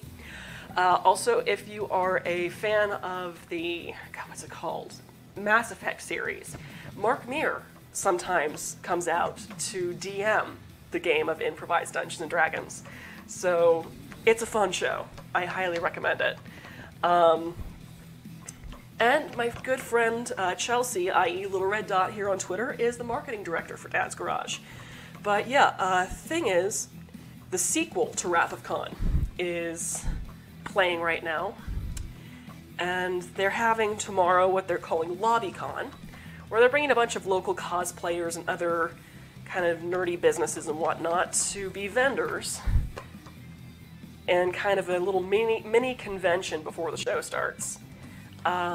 And so I'll be giving away free samples of 2 of my recipes. One's going to be a Cheeto sausage ball, which I'm gonna start making as soon as I am done forming these and putting them into the oven. If you've never had sausage balls before, they're kind of a southern dish made with sausage, Bisquick, and cheese. I'm also including Cheetos in there. And beer brats. They do that stuff up here in Ohio. Oh, cool. I've got a friend up in Ohio, too. Let's see here. And I'm also going to be making what I call Bulbasaur bites. It's a recipe I did a while ago, where it's little crostini, which are little slices of toast with stuff on it. I'm going to be sauteing spinach and Thai basil together with a bit of sesame oil, and then topping it with some pearl onions that have been cooked in that mix of soy sauce and mirin, and it is phenomenally good. I was kind of going for stuff that I can transport easily, but also things that don't cost that much money to produce in large quantities. Now, a single batch of the sausage balls makes about 36 to 42 pieces, while I'm going to be doing a triple batch of the Bulbasaur bites because it's actually not all that expensive to produce in triplicate. That, and I can do all the components. It's like, you ever make creamy ground beef gravy? I have not yet. Oh, sorry for the cat. Oh, you're fine. You're absolutely fine. I have not yet, though. I've made, well, not a ground beef gravy, but I have made gravies to go along with beef roasts. Like, for example, I am a huge Dresden Files fan. I don't know if you read that book series at all, but it's urban fantasy, takes place in Chicago, about a modern-day wizard. And one of the things that he has to deal with is that Halloween is a very powerful time where anything can change. I mean, immortals can be killed on certain dates like Halloween. So it's often referred to as Dark Hollow. And I figure that Chicago's supernatural community probably wants to kind of hunker down where it's where they're protected and have something comforting to eat while they wait for the wild hunt to pass over. So I made a beer slow roast and then thickened the gravy up. I think it was a beer and beef stock roast, and then thickened the gravy up with I think I used mashed potatoes flakes for that. It was really good. And another kind of thick gravy I did, when Game of Thrones was still playing, I did a premiere feast every year called Thronesgiving. And this last year, well, the final season's theme was Who's Left. So I made a pork roast inspired by Jon Snow, because he has, I mean, spoilers, kind of the mix of Targaryen and Stark ancestry. It's about, I want to say 4 pork tenderloins up to temperature with my sous vide machine, and then I seared it with a cast iron skillet. And then used the juices that were collected in the bags from doing the sous vide, and I managed to reduce that with some sliced leeks and what was it? I think I used a Trappist ale, like a nice Belgian beer. The cheap stuff, though, from Trader Joe's. And made a beer and pork juice based gravy. And thickened it with mashed potato flakes. Which, by the way, is if you have any gluten sensitivities, or have any friends that you're cooking for who have gluten sensitivities, but you also want to thicken up a gravy over soup or anything like that, use dehydrated mashed potatoes. Not only is it super cheap, it's gluten-free, and it's not going to affect the flavor of your sauce all that much. Oh, did I cut out? Where did everybody go? Hey, say hi if you're still in.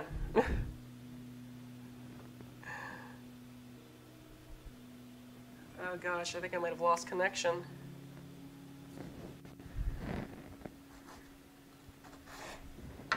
Okay. We still live?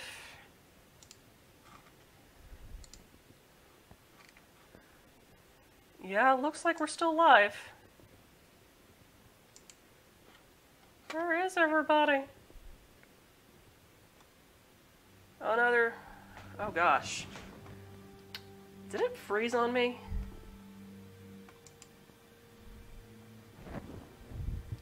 Seems okay on this end. Or... oh, this is embarrassing. Please don't be frozen. Please don't be frozen. Oh, you gotta be effing kidding me. Come on, don't be frozen. Okay, we seem to be doing better. Okay, I think I might have had a bit of a blip. Okay, I think my Twitch channel's just acting weird. Alright.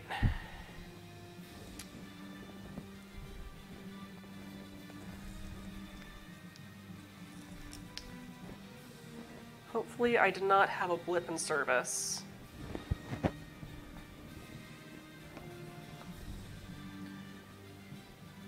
Being a little less delicate with this. Okay. And left of the filling.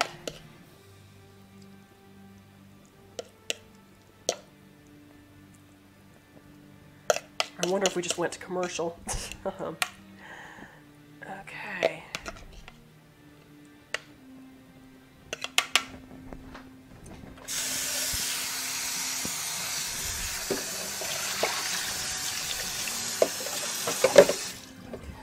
And bacon. Skipped frames a few seconds ago. Oh, I hate Streamlabs. I need to get a different software, probably. Okay.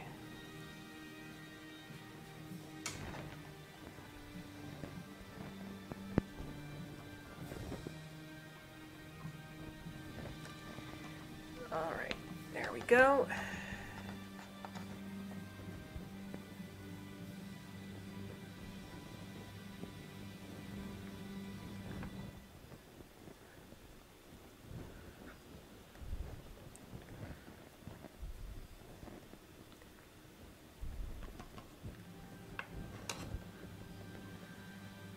Alright, that bit of dough there, and that bit of dough there.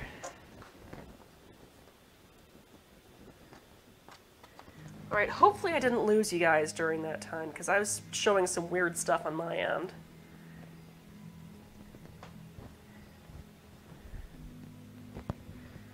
Alright. Of course it's the last pie that looks the best. It's just my luck, isn't it?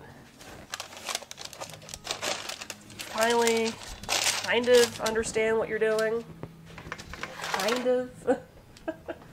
I had to refresh. It said you went offline. Oh, crap. Hopefully, I'm not going to have to download and stitch all this together, which I'm probably going to have to. But, oh well. Alright. Cool. So, I've got these pies all on here. And now... got a little bit of dough left over.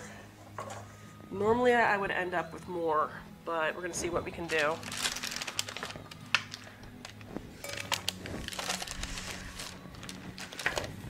Okay, so I kind of want to do some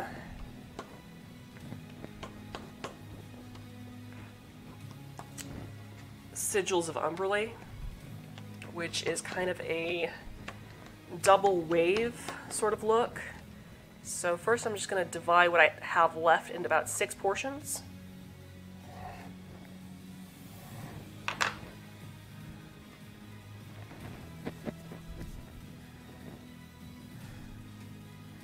And then kind of do that sort of wave shape.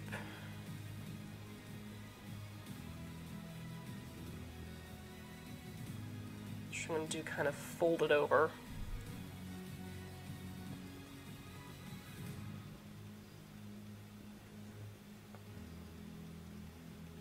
Which I know looks a little bit more like a butterfly.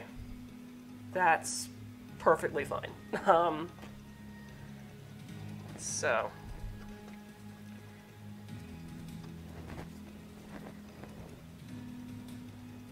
Just going to, I guess, kind of pinch it. And then kind of fold over the top.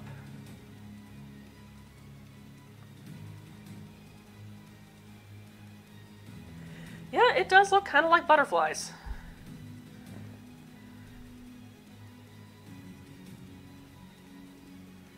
That's okay. Someone who has never actually heard of the Forgotten Realms campaign could just think they look like pretty blue butterflies. Because let's show you another trick. Once I'm able to get all of these umbrally sigils formed.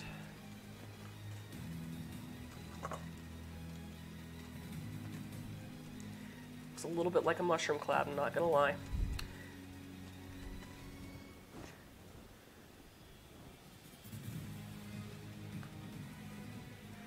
But as you can see, I've been working with this for about 20 minutes, and it's still pliable.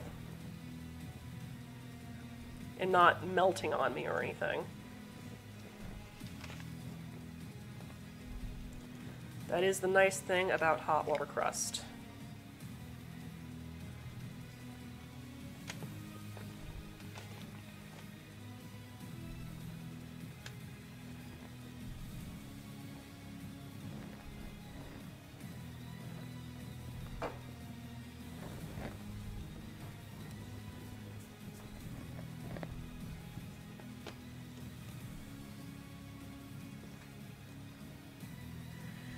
I will admit I'm also kind of playing with the shape a little bit so I can see how it bakes up.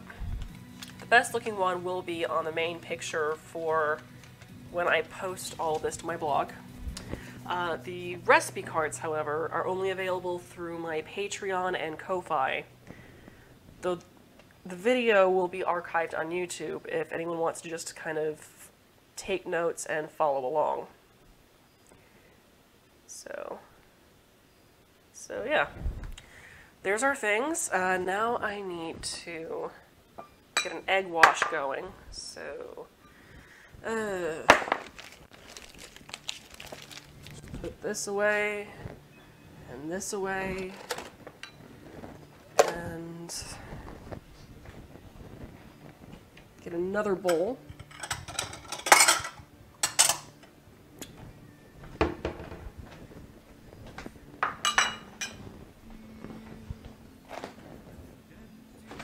And an egg.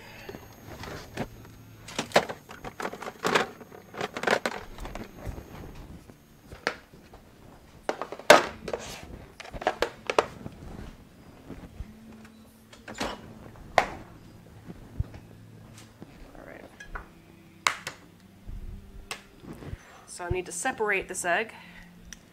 So I'm just gonna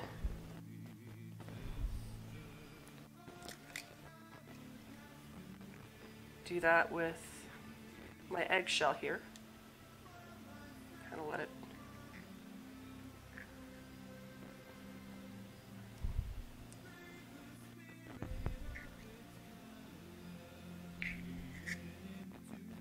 okay. And the egg yolk goes into a separate dish. Don't worry, we are using all of this.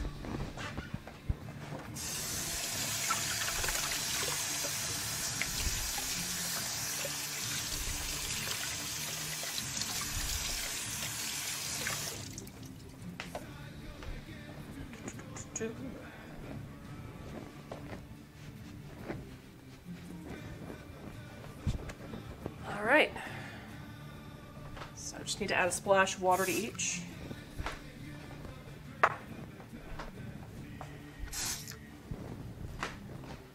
And provided that I didn't lose track of it anywhere, because things tend to disappear in my kitchen. That's just the way of things. Where are you, my food coloring? Gah. Ah, here we are.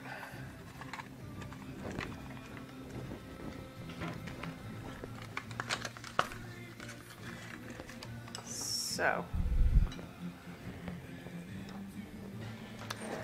just going to get a fork and a plate because I want to not stain my cutting board.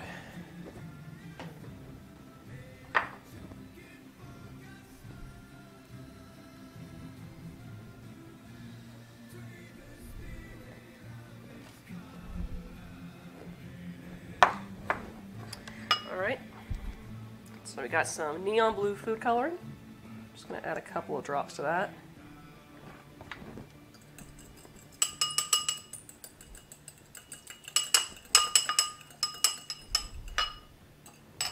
Okay, set this aside for now because first I need to put the egg whitewash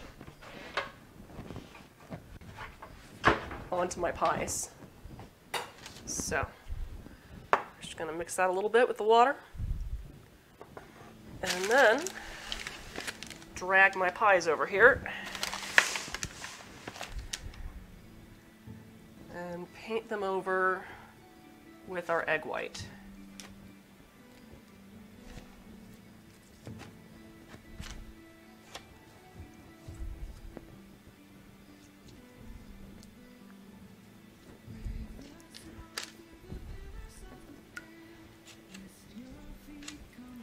Right now I'm thinking these two pies are probably the most good looking.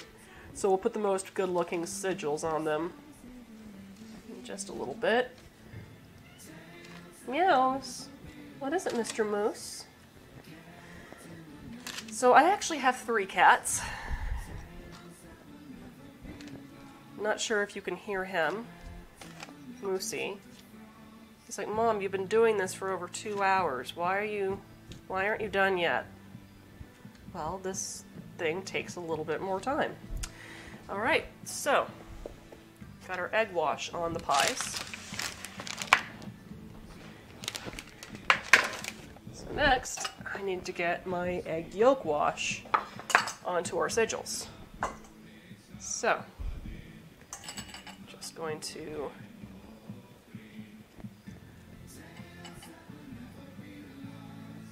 paint those and hope it takes.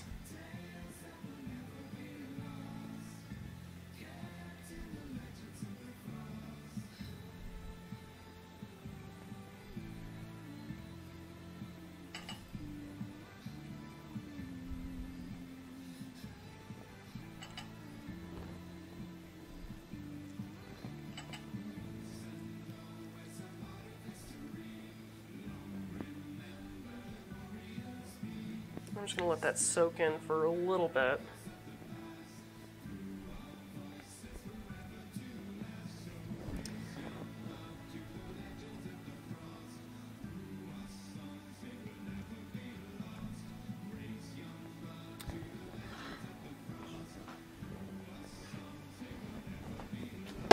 Give these a quick rinse.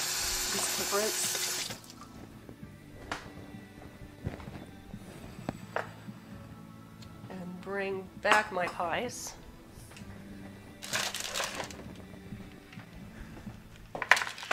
Okay.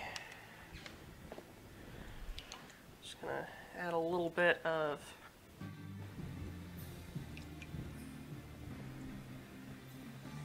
egg whitewash back to this.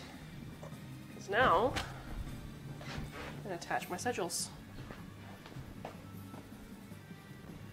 So let's go with that one and that one.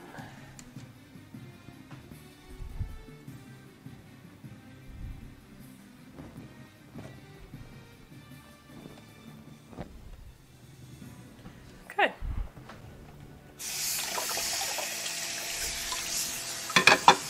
And it should stay attached on there as it bakes with the addition of the egg white wash that I have on there. I'm just going to add a little bit more.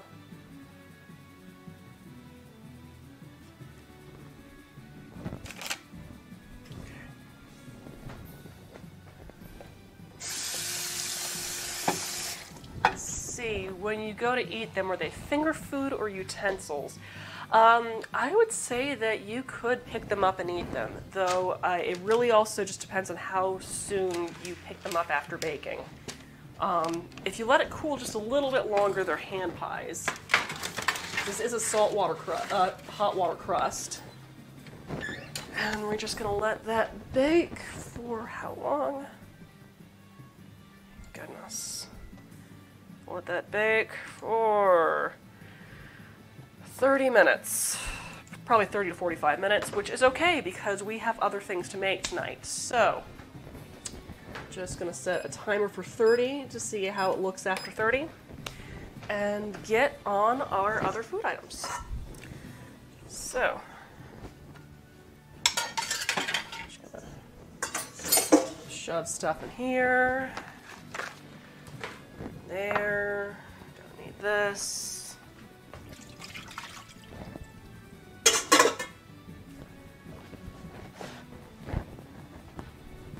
Big thing about cooking, clean as you later on this week.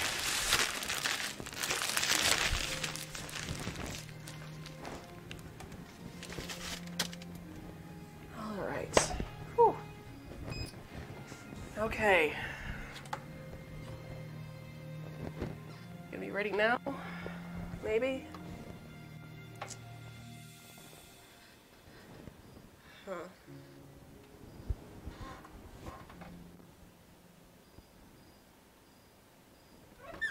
Let's do a 5.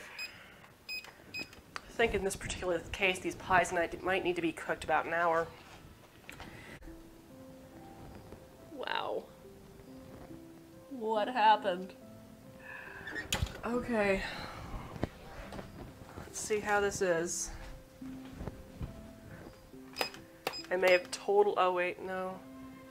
Bake. Let's see how warm do I need those? 400 degrees. And you just crank that up to 400 for my sausage balls and get these pies out of the oven.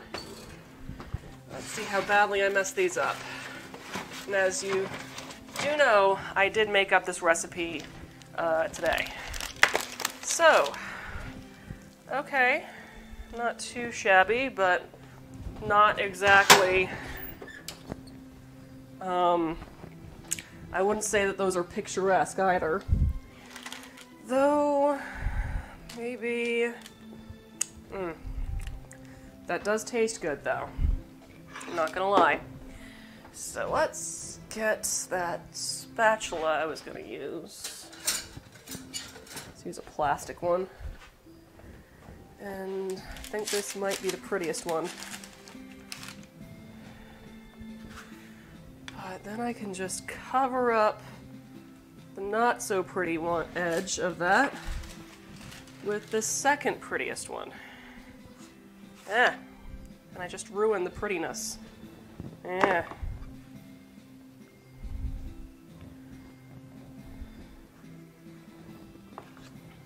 Okay, so there you go. Ginormous pies with Umberlee's sigil on them. Drippings are delicious though. So this is definitely, I would say, a knife and fork pie, as we've learned tonight, and mostly that is simply from the bacon fat, which leaks all over the place. But, oh man, I'm pretty sure this is going to be delicious. So, right, let me just put these in a place where I can actually serve them. Let's put them in some Tupperware. Or do I have Tupperware large enough? We're about to find out.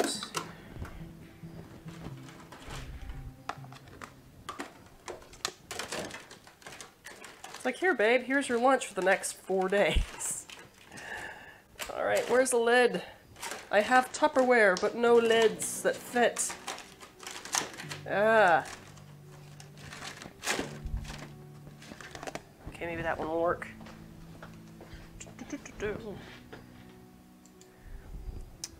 Have them for dinner. I'm gonna lie, they taste horrible. Yeah, I would, but it's also 10:30 and Carter and I already had dinner tonight, so... Okay, so this is going to be lunches for the next few days. Now, the ones on the plate are going to be photographed either later tonight